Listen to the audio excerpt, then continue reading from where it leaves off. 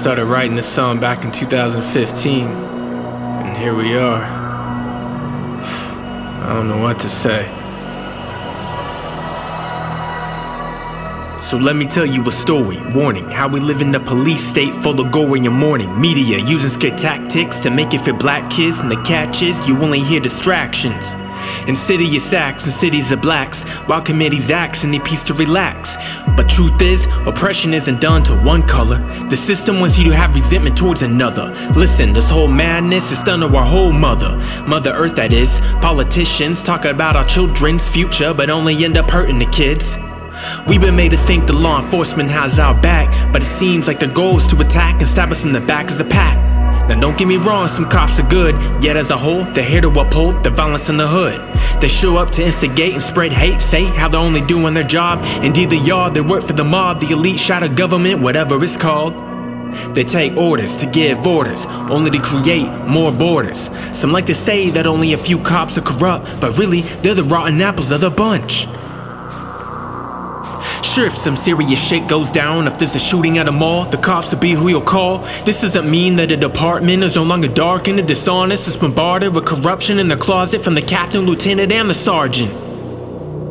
It's fucking ridiculous how people are so oblivious and how the system is treating us, trying to keep racism alive and the hateism to divide. They're so meticulous and frivolous to limit us. There's enough to go around but forced to believe in littleness while deceiving us to think they have a reputation of benevolence. But really, they make you and me feel ambivalence. These cops will beat the shit out of you, break your ligaments, and leave you without an ambulance. You gotta ask yourself, who do these cops serve? The people or the elite? Swear to protect. Protect whom? So I guess we're to simply respect any officer, whether he's beating a girl or won't get off of her? The law fears what they enforce, hence why they use their force to reinforce how we're supposed to respect a bunch of uniforms to coerce us to endorse their violent forms, or else we'll end up as a bunch of corpse. A swarm of cops show up for one dude is unarmed, and they want to act like they're all tough and all hard. It's like a group of high schoolers picking on a little kid, as if this now makes them all strong and legit. You want to be a cop or a detective because you watch Blue's Clues, want to stand for justice but refuse to have your video of harassment up on YouTube? No pun, but I'm fed up with these police atrocities, enacting fear to simply uphold their police policies, oppressing the people they claim to protect. They blame the jet, so how do you expect us as a society to progress when they don't maintain respect? Yes, it's true, cops do lose their lives in unfortunate ways, and my heart does go out, but to be so trigger happy and get a badge as an outlet for your aggressive ways and get paid to slay is straight up insane. What about a psychological evaluation? Oh, but it's cool to shoot someone unarmed to be so pathological then have a paid vacation? So is it these cops just aren't truly being trained, or do they get a free pass to harass and let it rain? Must be the latter. Yeah, you got people saying blue lives matter. When did they care about pulling an innocent black man off a stool eating while a bunch of white folk begin beating?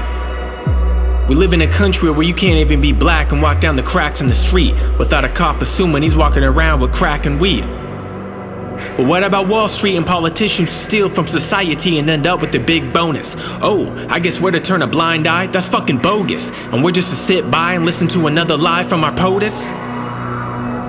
We've been lied to for far too long, and it's best we stay cautious while doing our best to stay conscious. Some white folks may want me to stop this, thinking blacks are thugs when the real thugs are sitting up in the Oval Office, up in the UN, the financial headquarters, and up in Congress. See, they want you to think it's only blacks that loot, while ignoring whites usually unite right, still standing on the black man with your boot and the truth you mute. The media won't talk about how the CIA funneled crack and cocaine into the streets of minorities to disrupt any and all change, keeping them afraid of authority, infiltrating the brain to keep them insane. So when you say people of color are mostly drug dealers and a bunch of thugs, realize it's the white man in the suit that's actually dealing the drugs. I'm all for non-violence, but what do you expect when you've been strangled for years to remain silenced? At some point you gotta fight back, and while you're being strangled, whether you're white or black, saying things like it's all peace and love won't all of a sudden make it go away, cause life don't work like that. Now I'm not saying to fight anger with anger, but anger can be turned into passion, and that passion can be used for love, and understanding that is major. So when a race of people have been abused and oppressed, when their rights have been refused and suppressed, and when they've been exploited and used and oppressed, viewed as less, we come to a point where we see their lives haven't mattered. Their dreams, hopes, and lives have been shattered. So what's so hard to grasp when one says Black Lives Matter? Yes, statistically, there are more whites who were shot by police, but I guess we gotta ask the CIA and their media partners who uphold their policy of creating division as to why there was no honesty. Probably because their motive is to push disharmony and non-equality. And I say to anyone hiding behind racism, lay to rest your insane ideology, your warped psychology, and stop hiding behind fallacy. Thinking a different color means a completely different biology? No shit, all lives matter, but we gotta see there's been a colony of hatred in our democracy in every corner of this geography, targeting black lives at all times, and now is the time to end this animosity. And I can keep talking till I'm blue in the face, but it's time you realize we're all just one human race.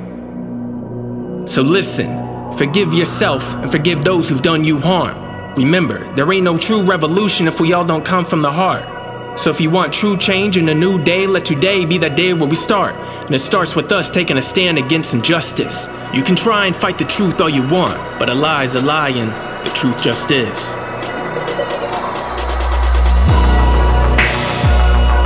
It's a wake-up revolution. Let us rise together.